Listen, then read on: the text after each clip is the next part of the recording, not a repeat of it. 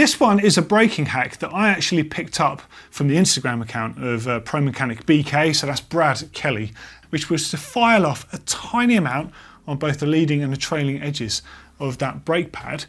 Because sometimes, just due to manufacturing, the brake pad, whether it's their own brand or an aftermarket one that might have a different paint, for example, can just catch. And it was actually a non-SRAM pad that I had it happening with, and it appeared that the backing plate was painted, I guess, so you could identify between sintered and organic or something like that. I kind of forget now, but I tried that hack and it worked a treat. Granted, it is a niche hack and you might not ever need it, but if your brake pads are actually sort of not retracting properly and they're sort of just dragging on the side of the disc rotor, have a look closer and see if that's what's happening. And if that's the case, a little bit of filing action on the edge of your brake pads will hopefully cure that for you.